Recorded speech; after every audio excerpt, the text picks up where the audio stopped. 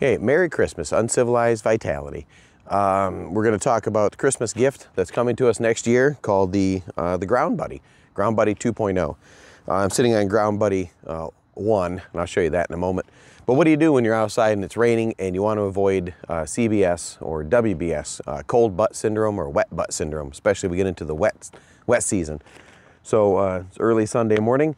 It was raining out, so I thought I'll get my wife and have her walk to the park with me and sit in the rain so we can film a video. She's super appreciative of that. So, a couple things you can do. Wear water impervious pants and just sit down on the ground and just have a wet butt. It's typically what I do because I don't think about it. Or you can use one of those flat white mailers from Amazon. They're free, they're cheap. That always works really good. A bigger one, about this size, just a dry bag. Sometimes I just empty stuff out of my dry bag, my food kit, and I just sit on that. Keeps my butt off the ground, but then like my feet and knees are on the wet, and it doesn't leave me room to put my things down, and it's kind of slippery. So you could do that. Just carry a dry bag with you, or one of those Amazon packages. The dry bag at least serves two purposes. The Amazon mailer doesn't take up a lot of space and weighs nothing, so therefore it's okay that it's a single-use item. But let's say I've got some things with me, some food, some different gear, some dry bags off to the side, and I want to empty those out to sit on one. So I came up with the Ground Buddy, which is this round structure. It's got a water impervious side and then kind of a woolen plaid on this side. And then I ran grommets through that so that I could put some of my picnic gear I could throw inside the bag and just drawstring, right? It's got a little clasp. I could just drawstring lock that, and now I've got a little shoulder bag. I could carry some of my stuff around. Not super convenient to carry around, but it works. I could use it as a quick picnic aid. My wife has one too, and I measured these out for each person. So they were the length of your leg from toe tip to knee. So my wife's is a little smaller. This allowed kneeling or cross-legged sitting, so nothing's off on the ground, right? But not a lot of opening for me to set other things. The one drawback is the limited nature of this. I mean, it makes a nice drawstring bag or a purse, but there are other things we could do. So this year we're coming out with Ground Buddy 2.0, which is going to be a larger cloth. It's about 1 meter square. Okay, one side is waterproof and impervious. The other side is like a nice wool or flannel, and it's fairly lightweight. This gives me plenty of room to sit down on. It's larger than the Ground Buddy, and now I can sit kneeling or cross open bent sit or side bent sit, and then I've got extra space to set things down I don't want in the dirt. If it's raining like it is now, I could just fold this in half to protect the dry side, and I'd still have a place for my butt and my wife's butt so we could sit side by side. If it was just me, I could even fold it down again into a square cloth, and I've got a place to set my bottom and some of my gear to stay out of the rain.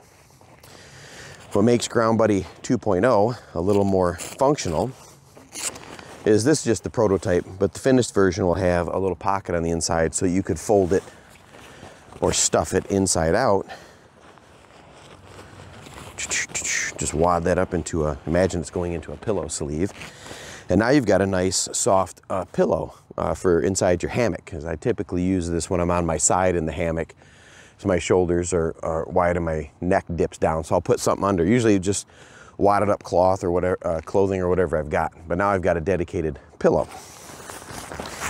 Ground Buddy 2.0, since it's rainy out today, I could also use that as a quick, just to shed some of the water as I ran back to camp to get my poncho. The red side and the brown side will be color coded. The productions will probably be a brighter color or stripe, so you can use the back as a signal panel as well. When you get out of your hammock at night, you can undo your pillow, throw it down. Now you've got a dry place to put your feet, put your boots and socks on, sit down, get dressed. The Velcro that runs the edges is able to be lined up on the side here and seal this off into a triangle. And into this triangular bag, I can insert the rest of my gear,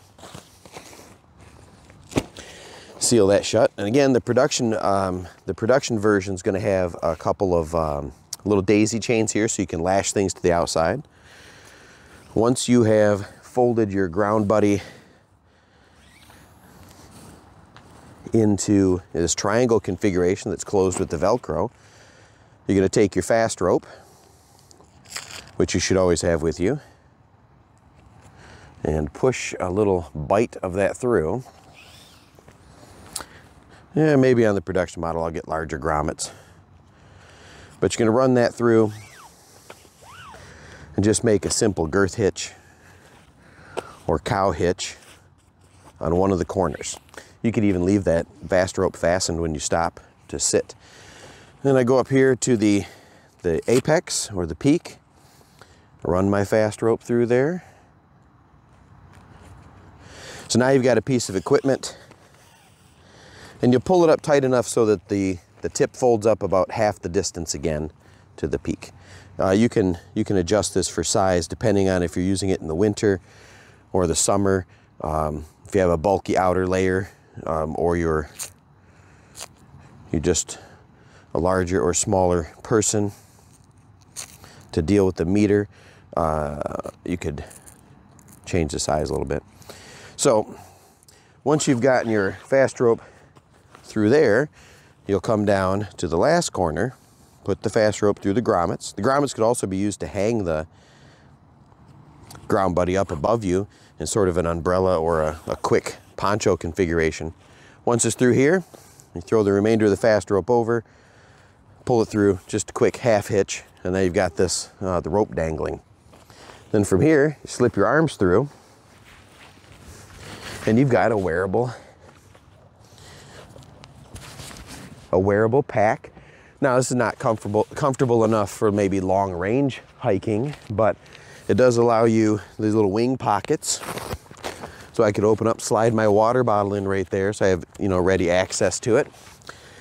If you're carrying maybe a whole day's worth, you can use that part that you'd half hitched off and come across here, loop that over with just a slipped half hitch